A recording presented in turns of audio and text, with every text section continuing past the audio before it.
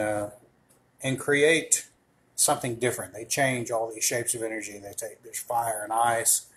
Um, a giant appears, a man appears, a cow appears. They all kind of tie together. I go into it in great detail in chapter 1. Basically, it all boils down to a theory from a guy at MIT who says that, you know, matter will assume a shape most conducive to its ability to disperse the energy that it resides in. Right? So if you're shining light on something all the time, eventually there's going to be a way to harness that energy. If it's always bathed in cosmic rays, eventually it's going to develop a shield against that. Human beings have evolved and developed. We can walk around in the sunlight. Our skin will tan, won't get burned. We can see in the color wavelength of light, as opposed to, say, a bat, which grew up in an absence of that energy, and it uses vocal cords. Anyway, the first chapter of that book goes into great detail and uses this new theory. It's kind of based on entropy and the second law of thermodynamics, but it really ties a bunch of things together about the creation myth. It's always kind of hard to rectify in Austru. He just appears. How does he just appear? Well, this theory, it kind of stems from the Urey Miller experiments, but it kind of ties it all together. But this chapter here, I want to talk about. I want to talk about something else. Something truly fantastic, I think. And part of it is a dream. And I'm usually hesitant to talk about dreams because there was a time in heathenry when I said, oh no, we didn't.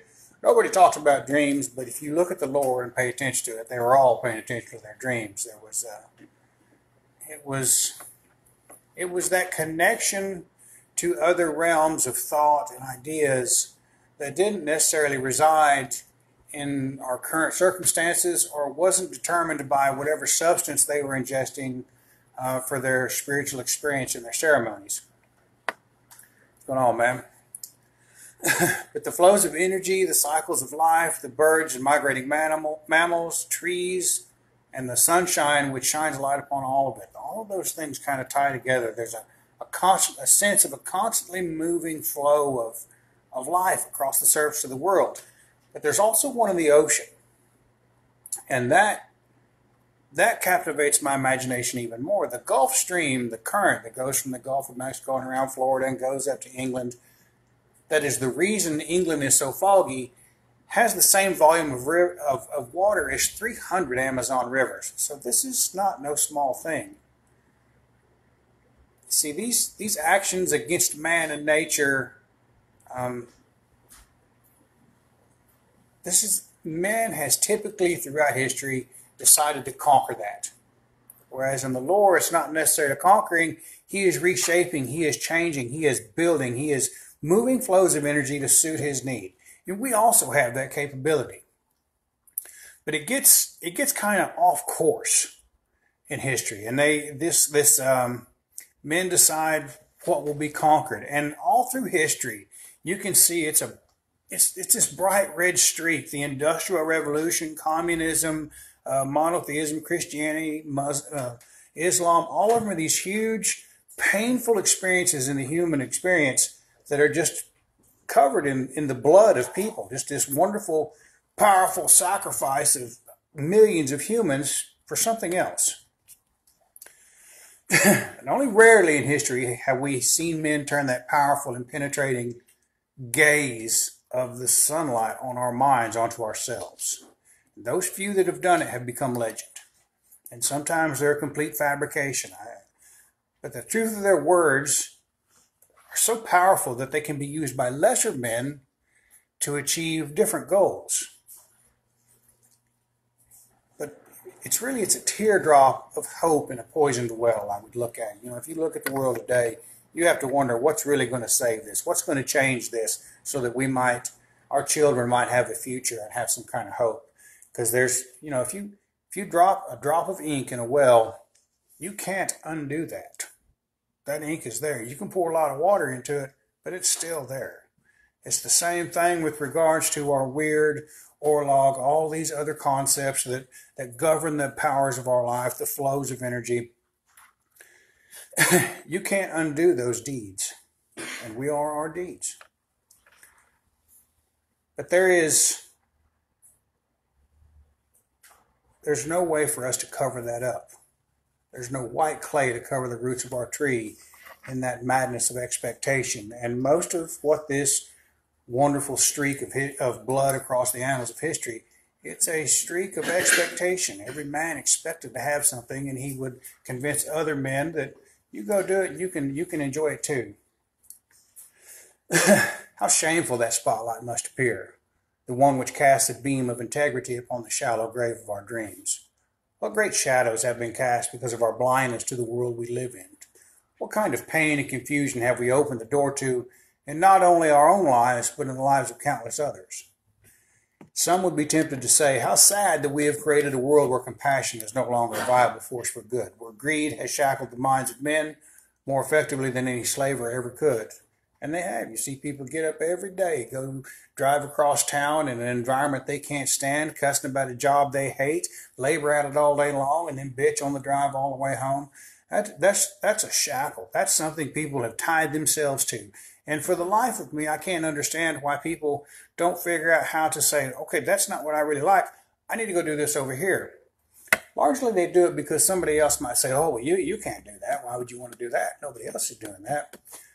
But a slaver, one thing he can't steal from man is his faith. He might work him to death, but he would always have hope that if he had faith, he might be able to do something. It's that great opiate of the masses. Let him have it. See, the driving thought processes of our minds are just take. We have been in this generation, in this last 100 years, to consume, regardless of the consequences. Technology will save us, they hope.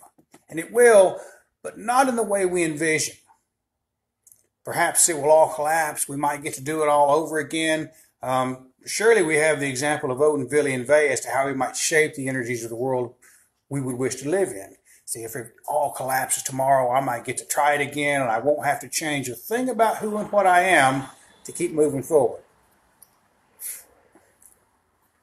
Usually we refer to this as a Ragnarok.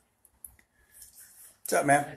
I've spoken many times about a personal Ragnarok, where our own thinking has brought us to a crossroad so painful and the destruction of our personal lives so complete that we absolutely had to find a new spiritual path. When I was a teenager, Megadeth made a damn song about it. Peace sells. I don't know how many people remember that, but one of the stanzas says, if there's a new way, I'll be the first in line. It better work this time. Now imagine a world where such an idea has now become a commonplace thought. We're all finding a new path. Somebody made a song about it 20 years ago, a hard rock song. It was excessive. Everybody kind of laughed about it. Who could be serious about that? And now here we are as 20 years, 25, 30 years later, as an adult, all of a sudden, that's a real option. There was something happened in that energy. These words were spoken. These waves of energy were sent out. All of a sudden, things are changing for us. Because back then, Tipper Gore was in front of Congress saying, this is devil worship. We need to get this rated. Now, all of a sudden, it's just, here we go. See, we know all these things. This is nothing more than stating the obvious. But given that I have spent a good bit of time in the writing of this book to help us understand, maybe even to truly comprehend what we are capable of, I want to make sure that in this lore I find that way which will work this time. It's got to be the thing. Not because I said it, but because everybody in here might take a look at it and see something. Something might click. Something might understand. They might understand some aspect of some action of some God who they might be able to emulate in their lives and maybe take off in a new, more powerful direction of their own accord. Not because somebody else says you have to do this, so this over here will let you have that. It's not how it works. But I see such a way in the actions of gods. I see a way in the harnessing of the energies around us. I see such a way when I draw the parallels between the gods and the tug of war between our own thought process. I see it in almost every aspect of the lore of the gods. And one other place that I saw it was, like I said, in a dream. Now, when I was new in Austria, and it's taken me probably 10 years to even discuss these kinds of things. When I was new in Austria, I would journal my dreams. I would write them down. And sometimes, when you get that really good sound sleep, you have like one of those Cecil B. DeMille epic dreams where it's real clear and you're not sure if you're awake, and then you wake up and you're surprised. And one of those real clear kind of dreams. I write them down. I wrote them down for a long time. One dream in particular that I had trouble understanding until I began really to write this book is this. The scene was this. I was in a fen, and there were like the humps of grass, like the tussocks that are common in marshes. And there's a woman sitting in a bright shadow. I never see who she is. She's just sitting there. And she said to me, she said, look at the whale. See how it has adapted from a creature which used to walk on land to one which now thrives in the ocean. And she touched me between my shoulder blades, and she said, you have strong gills or breathers or something. I'm not really sure what that was. But at that point, we looked at a young woman that I knew. And the woman was in her 20s. But in the dream, she was hunched over and crippled and hurting herself. Even though she was a powerfully, physically impressive specimen of an individual, her thought process had hunkered her down to a point where she just kind of meandered through life. It was a great struggle every step. Though she was young, she seemed to be stooped with age. Her own thoughts were bringing her down. She could not adapt to growing up. She always saw the sad, the painful, the negative things about life, and it was crippling her spirit. And see, I see it crippling the spirit of many people around me. I'll let you figure out what you want from the dream, but it's inspired me in many ways, primarily in the observation of my own thoughts. That dream was a reminder of my need to be aware of how I watered the roots of my own tree.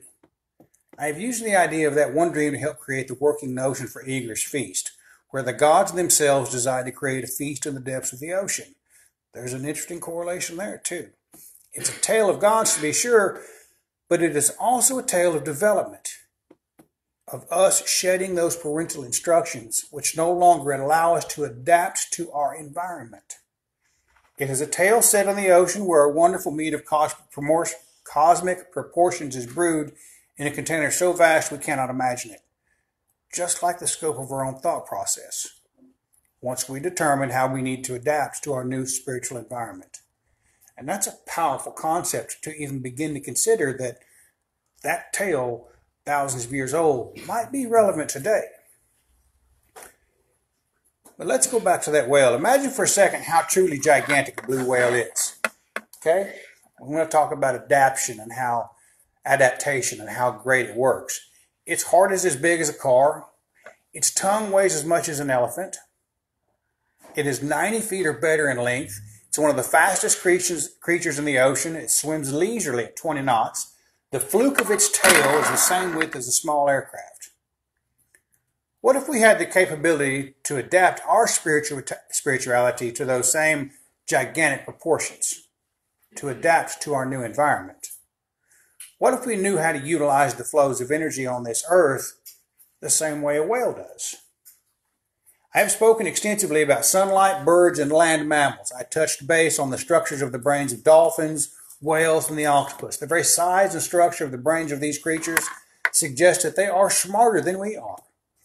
We decry this idea because they don't use tools. And yet, every time we get a glimpse of them, we see them maybe using a tool. Perhaps this is blind of us. An arrogant type of ignorance, a dangerous position every bit as precarious as that wonderful vase we set on a pedestal. We have interfered with the migration patterns of every species we share the earth with, but not the blue whale. For the largest creature on the planet, we know very little about its migration patterns or even where they go to reproduce. So we lose a pod of 90-foot creatures somewhere out in the ocean. Okay. See, it's the same thing with dolphins and octopus. We know they are smart. We know they can communicate across vast distances. We know that hunger is not a ready attendant for them as the bounty of the sea appears to be endless. So how do we make such a transition? Is it even feasible, much less desirable? Why should we when the recognized patterns of emotion which drive us today are so readily available? Because those passions and the reckless abandon for the things which seem to make us worthwhile are destroying us. These are the things which are driving us to the spiritual crossroads, which now the numbers of many millions of individuals have arrived at. That Odin would take the assembled host of the Aesir to feast in the Sea King's realm is a powerful pointer for the spiritually thirsty, because it is in those seas where we also find those flows of energy as the massive currents which drive the weather and tides of the planet, which stimulate the seasonal life-giving rains, and upon which we find those creatures whose intelligence rivals our own. coasting through the lives they've been allotted. Good lives of abundance, healthy reproduction, challenges of nature to be overcome, the hunted and the hunter, but always the current carries them to a new place, one where they might spread their wings, so to speak, and feast in a cauldron of cosmic proportions. See, it is time for us all to see this, to see these animals with which we share this world, to experience these mighty forests Muir was so fond of. We all have seen the memes of people talking about how wonderful and how great it is to walk in a forest. What happens when you come out of that forest? You still going to be able to maintain that mindset? Is it a momentary thing? Are you reacting to the power of life of those trees? You know, walk through that and then, oh, well, okay, that was good. Now I'm going to keep going about the same thing I'm doing, because that's what's happening with most people. We'll walk along, be doing pretty good. We'll read the lore. We'll read a book. We'll see a meme. All of a sudden, we're feeling pretty good. We walk out that front door and we go right back to the same old patterns of behavior. And we wonder why we're not going anywhere. Why ain't I getting any better at this? Why am I not having the success and accolades that other people are? Because we're not adapting to our environment. We're not changing our thought. And that's just that simple, too. How many people literally cry for something, anything, to steal the thoughts of their own minds? Look at the success of those memes. Thousands, millions of likes. These are thoughts which no longer carry the heady intoxicant of love and wonder, but they now stoop our bodies under a worried brow. We've got to change our thought process. It is sad to see those who cannot make that adjustment, the ones who willingly sacrifice their own thoughts in order to empower another. Such was the portrayal of Loki. Such are the actions of men who willingly subscribe to righteous indignation. They have lost the ability to enjoy wonder and see these great flows of energy which we are perfectly adapted to experience. You see them, don't know how to use them, they're there, but I got all these examples of these gods doing that. Do I have what it takes to do it too? To some degree, yes. Interestingly enough, I find that people will scoff at this idea of flows of energy until you say something like Mercury in retrograde, and then it's a whole different tune. Everybody's paying attention to that shit. But if we have the presence of mind and the technology to do so, we might also find a way to reintegrate ourselves into our environment. Being at war with it has been a cancer to the human spirit. We are built and blessed with those great capabilities to build many great things. Things which rival in some ways the great wonders of the ancient world, and many things which pale in comparison to them.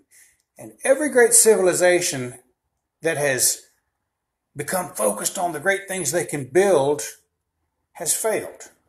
We look at their ruins all over the earth because those men lost the ability to become a part of the world around them. And that's kind of a scary thought. It's also a very powerful lesson. Look at those great temples in Egypt. And Angkor Wat. Angkor Wat's a prime example, the most recent example. That great, wonderful temple was fantastic till the drought hit it, and then they were separated from their environment. They had to leave, and it was abandoned. Same thing with Central America. All those wonderful temples laid out in accordance with the universe and the stars and the constellations, and then a drought hit them, and they were no longer connected to the world they lived in, and it was all left behind. It's like that all over the world. We seem at this point to have been able to utilize technology to harness that water so we never have to experience that, except now we've decided, hell, let's poison the shit. So the very water, the air we breathe, all of these things we think we've been able to harness so we can survive in this world and not be a part of it, we've somehow managed to poison it. And technology is going to change that? Or are we going to be able to change our minds to adapt for this new environment, grab a hold of the technology that allows us to be a part of this world, and stop that nonsense, this horrible experiment of pulling carbon out of the ground and putting it in the atmosphere? 100 years from now, 200 years from now, people are going to look at that and they're going to shake their head. Every great civilization has failed because men lost the ability to become a part of the world around them. Their great temples dot the various landscapes of the world just as our ghost towns. Cities founded on just one aspect of living, usually being the economic boom of whatever mineral was in the area. All the ghost towns of Nevada and the American Southwest and the gold rush and the silver booms, all of them, new and old alike, They exist in ruins because the focus of the mind of man shifted in some small yet catastrophic way from harnessing the flows of energy to damming them up and becoming the very blockage to life medicine attempts to cure in the afflicted man. It is in the wide and encompassing realm of the spirit where man will first find his freedom again. And it is the gods of Asatru who have done it for me. They have set an example which has encouraged me. No longer am I concerned about what will become of me if I accept on ideas which others do not understand. As I again strengthen my body, my thoughts become clearer. I find new legs which carry me on to greater adventures. See, there are new and stunning realizations of what it is in the world which is truly important. How wonderful to show the world to the wonders of this world to the eyes of this child. Not to give them the instructions of old road markers which have led us astray, but to teach them east from west, north from south, and many more wonderful things. What greater joy might I find on this journey? What greater treasure is worth protecting? To set aside those things in life I had carried and make the stunning realization that I'm still me. To make that discovery of self which empowers one to make the transition between the stages of life. Those things that make a sage do not apply to the things that make a warrior a warrior. You cannot blanket masculinity and say this is toxic and this is good and this is bad. He has things to do at this age. He has things to do at this age. To make that, far too many in this people world carry around one aspect of themselves as if it is the most important. Just like those ancient civilizations. Just like Scotty picking Njord by simply his feet, figuring that's going to be the best husband for me. And in their old age, they find themselves alone, slowly returning to the earth, just like those temples and ghost towns. The journey to Eager's feast began with Odin, for he once set upon the mountain, merry as boyhood did he seem, till as a man blinded he became. When he became blinded by the actions of the beings around him, he led his gods to the sea so that they might feast in some mysterious currents of the deep. Some had to undergo trial and struggle to make it there, notably Thor and Tyr. Tyr had to face the old set of instructions given to him by his father and his mother and bring out that cauldron, bring out his heritage. He had to separate himself from the teachings that brought him up to be able to grab a hold of his ancestral inheritance. Others tried to get there by murder and deceit. Loki murdered his way in, threw a fit, got in there. He got sat down at the table. The serving man Fimifang was given much more attention because he was working his butt off. He was doing his job. He was handling what he was supposed to be doing. He was given all kinds of praise for the hard work he was done. And the uninspired human intellect, not willing to live up to that standard or be confident in who he was, simply killed him right then and there. He was done with it. And he was run off. Then he came back in and talked about another person he killed. He tried to get there by murder and deceit. He could not understand where he was at. In some parallels, we have that same problem. We have all discovered in some painful way that we have been blinded as adults. But it is in that blindness where we now might begin to see again. We are finding the way to illuminate the darkness of our own minds using the torches of our ancestors. This is the whole foundation of Kenaz, the torch. Every ancestor behind us has one of those torches. And we carry one for our children. One has to wonder about the statement, in the land of the blind, the one-eyed man is king. Could it have been one of those references to Odin? Is this the struggle the other gods must also deal with? Is there an underlying tale describing the efforts of the gods to see? For in the same manner in which we must learn to use the forces of life, and our fumbling attempts to do so, theirs is of a next level challenge. That's how they provide us the example. In their knowing of themselves so much more than we do, they have found an ascendant state of being. These were the musings of Julian the Apostate. And when we carry this forward, do we find the gods learning the consequences of harnessing those flows of life and energy which come to them at their beck and call? I believe that we do. What are the qualifications to carry the fires of human inspiration around one's neck, the Brisingamen? What must that vision be like? Well, it might be such that the children Freya raises are the epitome of treasure itself. Both of her daughters are named. Name literally means treasure. What will your vision be when raising your children? Will they be treasures? Or will they be full of the automatic thinking processes, which is the signature of the uninspired mind, the one that's on automatic in this world of today? See, all things continue to adapt and evolve to be most successful in the environment in which they exist. Most of the time, when they are successful at it, they will find themselves in the most unexpected and amazing places. The concepts of automation today with regards to our software, our phones, our television, provide us a plethora of programming so we never have to worry about making that adaptation to succeed in the environment we're in. And yet, millions upon millions of us are finding ourselves at that crossroad where it's time to set that aside and begin to adapt to the spiritual environment we find ourselves. And it's going to require some change. It's going to require setting some of these things aside. It's going to require making that sacrifice that Odin makes hanging on that tree. And I had an interesting thought about that the other night. When Odin's hanging on that tree, he's at the moment of death, screaming he fell. How did he fall? Who cut him free? There's only one being I know of that has the potential to cut someone free from death. And she was asked that favor a second time, and she refused because she'd already done it once. But in that moment, the universe brought forth the norns from the base of the tree. Every day they handle the lives of men. Every day they take that water from the well and the white sand on the bottom of it, and they make a paste, and they reinvigorate that tree, the roots. They cover it because the tree's being eaten by four hearts. Its roots are being gnawed upon by an Nidhogg. There's an eagle sits in the crown. There's a squirrel that runs up and down the damn thing. It's always suffering these processes. And these processes mirror the thought processes. They are a fine analogy for the human mind. And if you look at the vascular system, if you look at the nervous system, if you look at the vascular system of a tree, if you look at the most recent, largest picture of the universe and how it has a time lapse, it all shows these pathways upon which energy might travel. And when we suffer a wound, we can either adapt to the environment we're in, or we can react like the tree and form a knot, or a burl, or weep sap. But whatever the case may be, that's a blockage for the flow of energy from the ground up to the tree, where the tree might bring out oxygen and let the dew fall in the dales and reinvigorate or refill the well. It's a cycle there.